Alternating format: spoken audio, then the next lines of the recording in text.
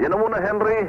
Ako'y patuloy pa rin nakaantabay at patuloy kong minomonitor ito at maging ang aking mga kamag-anak ay narito na rin. At kami nag-aantabay nga ng karagdagang mga impormasyon at mga balita na may pagkakaloob sa atin ng sulpisyo lines. Mula po rito sa labas, balikan muna natin si Henry. Thank you. Dante's Enigmatic World. Monitor. Okay, maraming salamat, June. Narinig po ninyo ang ilan sa mga impormasyon na ibinigay sa atin ng ating kasamang June Tanya tungkol po sa paglalayag ng ilang mga pampasaherong barko dito po sa Kapuluan. Samantala mga kaibigan, 35 minutos makalipas ang 11:00, magpapakilala po muna tayo ng ating himpilan. Advent, the season of hope. We must believe and we must live in hope that the day will come for every Filipino that the worth and the dignity and the sacredness of every human person is truly recognized and respected.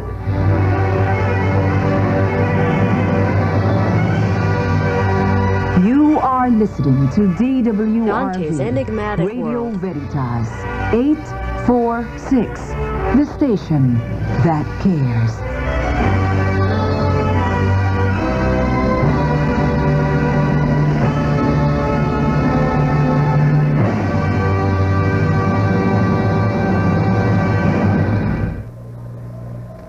Ang oras po, alas 11:35. Nasa huling bahagi na po tayo ng RV Night Monitor. At ayon po sa balita na ating natatanggap, pati po ang yate, ang presidential yacht, ang Pangulo, ay nandun na rin po sa lugar ng pinakyarihan ng aksidente.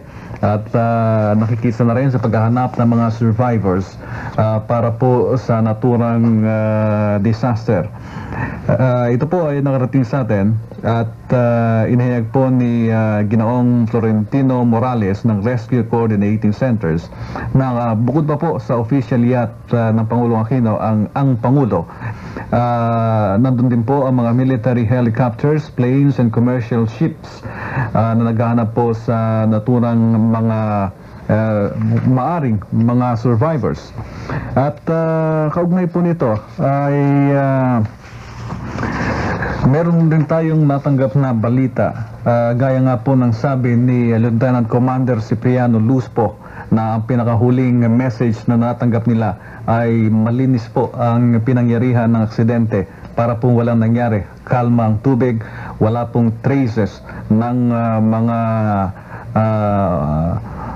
langis o kaya yung ilang mga debris man lang nung mga lumubog na mga barko. At ayon po sa isang US Air Force Sergeant who joined in efforts to rescue survivors, delays in requests for assistance may have hampered the search effort. Air Force officials, speaking on condition of anonymity, this is a report from the Associated Press, said they did not receive a request for assistance in the search for survivors of the Sunday night collision until about 3 p.m., some 17 hours after the passenger liner Doña Paz collided with a tanker Victor about 110 miles south of Manila. Quote, "We were anticipating not for joy, but the chance to do something good," said Staff Sergeant Cliff Davis, who served as a spotter on one of the 3 HH-3E helicopters sent to the scene. I think one of the biggest things on the way back was the speculations of why we didn't go out until 3 o'clock in the afternoon, why we didn't get the call. So yan po ang isang pagpapahayag ng frustration ng isang Air Force team mula po sa Clark Air Base, kung saan ayon sa kanila, ibig po nilang tumulong, subalit walang sinumang tumawag sa kanila upang mag-request ng assistance. Siguro po ang ating Coast Guard at ang Philippine Navy ay magagawa ng ganong mga hakbang, at kung kaya't pinagpasihan ng mga otoridad na sila na muna ang magtungo sa naturang lugar at tignan kung may survivors. At ito nga po ay isang tanong na ipinaparating ng ilang mga US Navy men and officials tungkol po sa aksidente. Ngunit ayon pa po kay Sergeant Davids, sa kanilang pagtulong na ginawa after 3 p.m. ay na-cover nila ang mahigit sa 100 milya ng karagatan sa naturang area, at wala po silang nakita except for maybe a piece of driftwood or two. We saw, quote, absolutely nothing as far as a shipwreck, oil spill, signs of life, or signs of an accident. There was absolutely nothing. Yan po ang pahayag ng isang opisyal ng isang tauhan sa US Air Base. Wala po silang nakita kahit ano paman na tanda ng aksidente.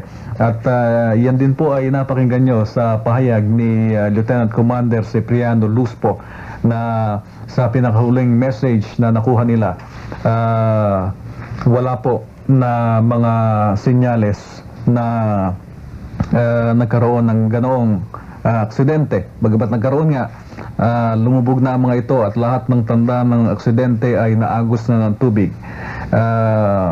So ito po ay tumataas sa mga pangamba na wala ng mga survivors. Bagamat patuloy pa rin po ang efforts ng mga kinaukulan upang siguraduhin kung wala man o mayroon pa mga nakakalangoy, maybe sa ilang mga lugar malayo sa pinangyarihan, baka pick up pa ng mga survivors. At yan po ay malalaman natin na bukas sa ating patuloy na pag-follow up ng naturang aksidente. Samantala, ang naganap pong aksidente kagabi ay ang pinakagrabe sa kasaysayan ng paglalayag sa ating bansa. Matatandaan na natin na kamakailan lamang, noong 1981 ay nagkaroon po ng banggaan ang isang inter-island ferry boat, ang Don Juan, at hindi po banggaan, ngunit mayroong sumabog sa naturang ferry boat, MV Don Juan, na nanggaling po sa Tagbilaran City, at mahigit pong 500 ang nasawi sa naturang aksidente. Ito po ay noong 1981, at yun po ang tinuturing na pinakagrabing aksidente sa buong kasaysayan ng paglalayag sa Pilipinas. Subalit dumating nga po ito na mahigit sa 1,480 persons ang nawawala pa hanggang sa kasalukuyan. Kung kaya't ito ngayon, hindi lamang sa buong kasaysayan ng Pilipinas, kundi sa buong kasaysayan ng paglalayag sa buong daigdig. Ang aksidenteng ito ay isa sa pinakagrabe. Ilan po sa pinakagrabe na naging aksidente sa larangan ng maritima sa buong daigdig ay nagsimula pa noong 1904. Noong June 15, 1904, Swedish liner General Slocum ay nasunog po sa may Port of New York na kinamatay ng mahigit sa 1,020 katao. Samantalang noong 1912, ang British White Star liner Titanic, yung pong isa sa mga kwento na pinagkwentuhan pa hanggang ngayon, ang pagkakalubog ng isang malaking barko na tinataya na hindi kayang banggain ng anumang barko o kaya ay hindi magkakaroon ng anumang pangyayari na ito ay lulubog. Subalit sa magitan lamang ng isang iceberg ay nakabangga lamang ang isang iceberg at ito ay lumubog na at ang namatay po ay mahigit na 1,400 at 70 katao, 1,490. So 10 katao lamang na mas marami kaysa sa ngayon. Ano po? Ito po ay noong 1912 ang paglulubog ng Titanic doon po sa may North Atlantic on its maiden voyage. Noong 1914, May 28, 1914, isang Canadian Pacific Line, ang Empress of Ireland, ang lumubog matapos pong bumangga ito sa isang Norwegian collier. At mahigit pong 1,370 katao ang namatay, 1,370 dead. May 28, 1914. May 6, 1915, ang British liner Louisiana ay ito po ay sa panahon ng unang digmaang pangdaigdig is torpedoed off the Irish coast by a German submarine.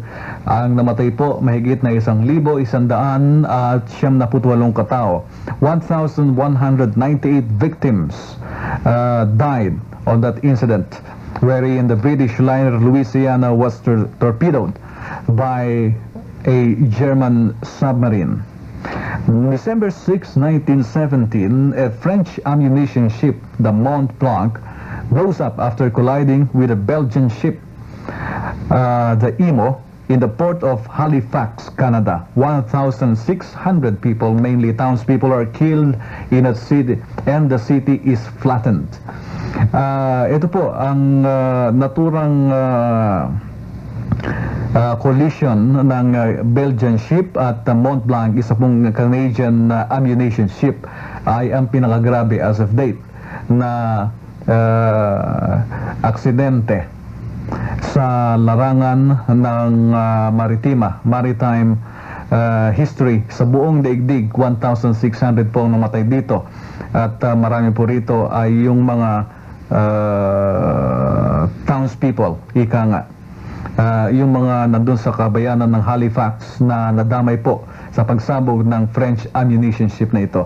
September 26, 1954, a Japanese ferry, the Toya Maru, sinks in the Tsugaru Strait.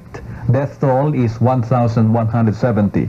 So kung ating isusuma, ang nangyari po kagabi ay pangatlo sa pinakagrabing mga naging aksidente sa buong daigdig. Ang oras po, 14 na minuto bago sumapit ang alas 12 ng hating gabi. Isa po munang paalala.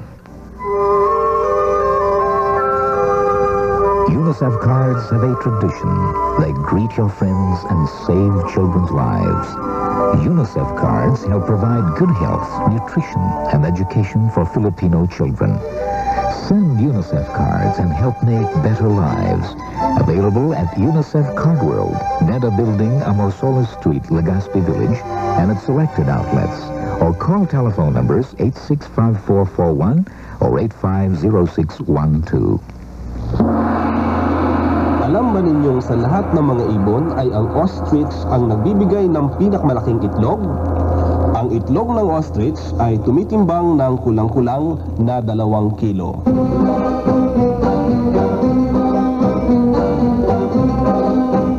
Para sa mga kaalamang hindi pa napapakinggan, ating tandaan, unlad ugnayan, sumasahim papawid tuwing alas 5:30 hanggang alas 6 ng umaga. Lunes hanggang Sabado dito sa Radyo Dante's Veritas, Enigmatic World. 846. Unlad ugnayan, alas 5:30 hanggang alas 6 ng umaga.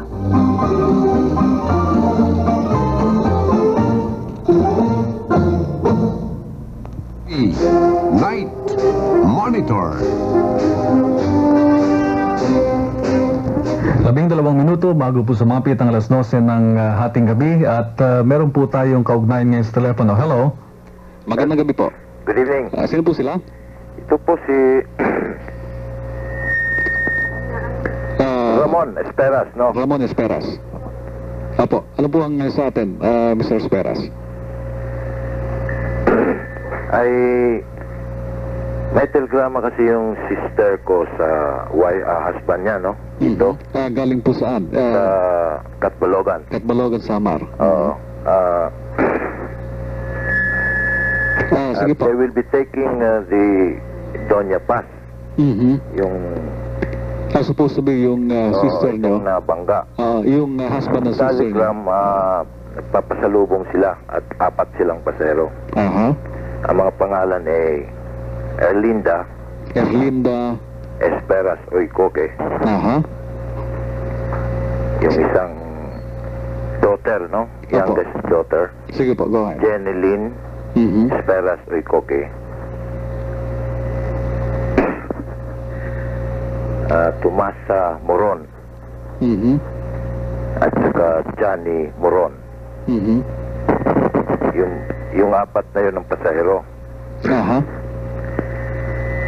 Sana hindi na sila nakasakay dahil overloaded. Ayun, baka sakaling nakikinig sila ngayon sa Katbalogan, Samar. Opo. Kung mayroong makakadinig sa panawagan nyo, ay kung hindi man sila nakasakay, sana magpadala ng telegrama. Opo. No? Dahil ika nyo nga kanina, medyo baka sana na-discourage dahil overloaded, no? Anyway, keep posted. Patuloy po namin inaalam. Lalo na po, siguro bukas na po siguro yung manifest, passenger manifest, at malalaman natin kung nandun ang inyong kamag-anak. Opo. Okay, maraming salamat po. Hello. Okay. Sir, can I add some more? Okay, go ahead. Kung just in case may news tungkol dito, mayroon din kaming telepono. Kukunin na lang natin off air, no? Okay, sir. Wag mo lang mababa. Okay, sir. Okay. Okay, yan po ang isa sa ating mga callers, partner rin po ng public service ng RV Night Monitor. At ito pong isang ulat mula sa Associated Press. Ang sabi po rito, Philippine ferries notorious for overloading. Ngayon po sa kanilang report, Associated Press, Sunday's collision between a domestic passenger ship and an oil tanker in which some 1,500 people were feared dead illustrates what for years has been the bane of Philippine shipping, overloading. It is the same story every time disasters strike in Philippine seas. No one knows on how many people die or survive because no one knows how many are aboard the distressed vessel. Estimates of the number of people aboard the 2,215-ton Doña Paz, which sank along with the tanker Victor after they collided, ranged from 1,500 to some 3,000. Only 26 people are known to have survived the disaster, 24 from the passenger ship and 2 from the tanker. In a country where plane fares are beyond the pocketbooks of most people, ferry boats are the most popular mode of transport among the country's 7,000 islands. Even if the ships were not overloaded, accounting for people aboard when disasters strike is nearly impossible. Only the bigger shipping companies manifest passengers, but never all the passengers. Those who buy tickets on board are rarely included in manifests. Under a system where prior reservations are no guarantee to finding a cot aboard, most passengers during peak seasons like Christmas simply board vessels without tickets, knowing that purchasers will collect their fares later out at sea. In 1981, fire and explosions ripped through the ferry Don Juan. An hour later, it left Manila on a run to Panay Island. The ship owners said the vessel, which had a passenger capacity of 700, carried 51 crewmen and 378 passengers. 18 hours later, 13 bodies had been fished out of Manila Bay and 397 people rescued. Officials said up to 90 more people were missing. At least 5 of the dead were children not on the manifest. Safety laws are not wanting. Coast Guard officials are required by law to inspect ships to make sure there is no overloading and that all passengers are manifested. Invariably, after every disaster, officials announce measures to reform shipping practices, only to find out when disaster strikes anew that they were never implemented. Yan po ang isang write-up mula po sa Associated Press. Ito po ay tungkol sa mga nangyayari na tuwing nagkakaroon ng mga ganitong aksidente, natatagpuan po na ang mga passenger ships na ito ay pawang mga overloaded. Marami na pong mga maritime accidents ang naganap, ngunit at marami na rin mga hakbang na ipinatupad tungo po sa pag-reform ng mga ganitong mga kamalian. Subalit, ayun nga po dito sa write-up na ito, ay tuwing may disaster, ganun ang nagiging kalabasan, ang overloading ng mga barko. Meron na lang po tayong 6 na minuto makalipas, bago sumapit ang alas 12 ng hating gabi. Hello? Hello? Yes. This is Radio Canada. Hello? Hi, is that in the Philippines? Yes, we are on the air now over Radio Veritas, and we are covering the events regarding the sinking of the 2 ships. Oh, I see. I understand you're from New Zealand. Yes, I'm ringing from New Zealand. We were hoping to get something on the sinking for our radio news over here. Yes, the latest we have is that one Coast Guard spokesman, Lieutenant Commander Cipriano Luspo, has informed us that aside from the 26 survivors initially picked up by commercial ships earlier, there are no other survivors.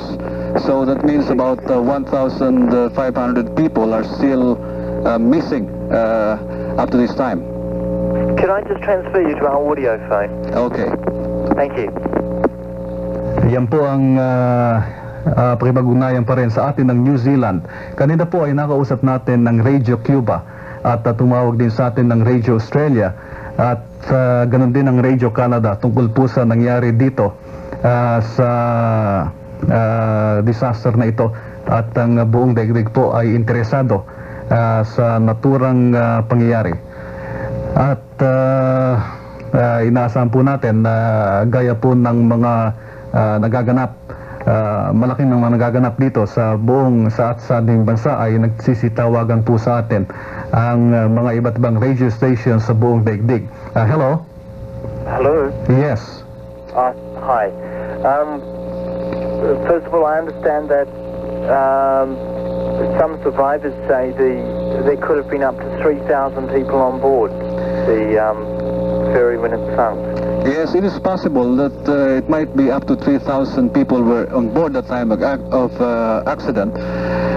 But we have talked to one of the officials of the shipping company that had sunk Sulpicio lines, and one port captain said that it is just speculation that there were over about 3,000 passengers on board. He insisted that it may be overloaded a bit, but not that much. Actually, the ship can carry up to about 1,000 to 1,500 passengers, and I don't know. We're still verifying this report that the ship was overloaded at the time. We have received reports that search and rescue teams that had gone to the area saw absolutely nothing. No traces at all of the shipwrecks, and no signs of life whatsoever. So this is the latest information we have. Increasing fears that there are no more survivors in the accident. Yes, hello? Oh. So what does this mean?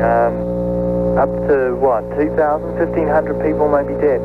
Yes, authorities now fear that around 1,000. Officially, I think there are about 1,480 passengers reported to be on board the passenger ship at the time of the accident. But speculations persist that there are over 3,000 people on board the ship when the accident occurred. We are still getting more information on this, and we are still in the process of confirming this report. What's the mood like in Manila at the moment? It must be, it's been described as the worst tragedy since the Titanic went down. Yes, it is the worst tragedy in Philippine maritime history, and I think one of the worst in the world maritime history. And as of now, lots of people are calling us up, inquiring about the passenger manifest. Maybe their relatives were on board, maybe their friends were on board at the time. But the thing is, authorities haven't received the passenger manifest. So, but one shipping official has promised us, Radio Veritas, that the passenger manifest will be available tomorrow morning. So I think tomorrow morning we'll be able to answer these queries. Okay? And one final question. Have you actually been out to the scene yourself? Pardon? Have you actually been out on the water yourself to have a look at the scene, or have there been pictures of the scene on TV or anything like that? No, we have talked to some survivors, some eyewitness reports, but we haven't gone to the area yet. But we have talked to some of the survivors, and they have pictured to us more or less what really happened during when the accident collision occurred. What sort of things have they actually been saying? Who's this, please? Hello? Are you there? Yes. May I know your name, please? Oh, Peter Richardson. Peter. Peter, just give me a moment. No, I'll just have to sign off, and I'll talk to you after 30 seconds, okay? Okay.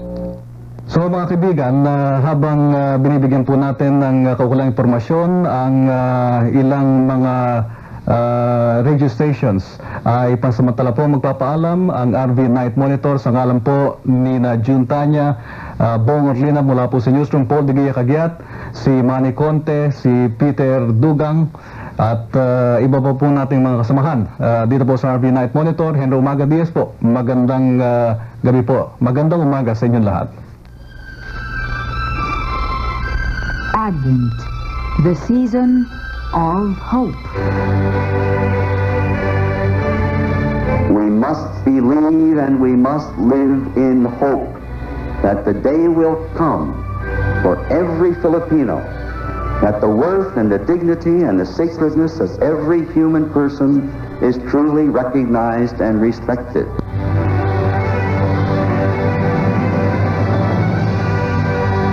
You are listening to DWRV Dante's Enigmatic Radio World. Veritas 846, the station that cares.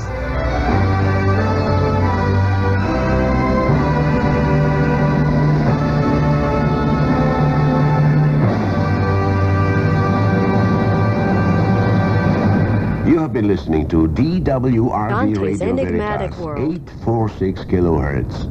DWRV Radio Dante's Veritas Enigmatic is World. owned and operated by the Philippine Radio Educational and Information Center Incorporated, with license number BC-122-81, to expire on December 31st, 1988, as authorized by the National Telecommunication Commission, Department of Public Works, Transportation and Communication, Republic of the Philippines. DWRV Radio Veritas, Dante's Enigmatic operates from 5 World. o'clock in the morning with a power of 50,000 watts on a frequency of 846 kilohertz.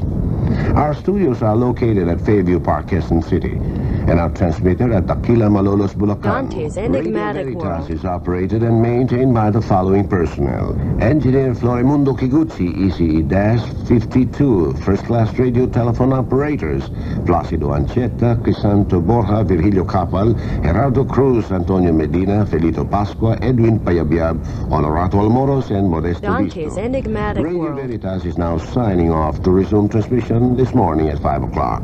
Good night and God bless us all. Ladies and gentlemen, the Philippine National Anthem.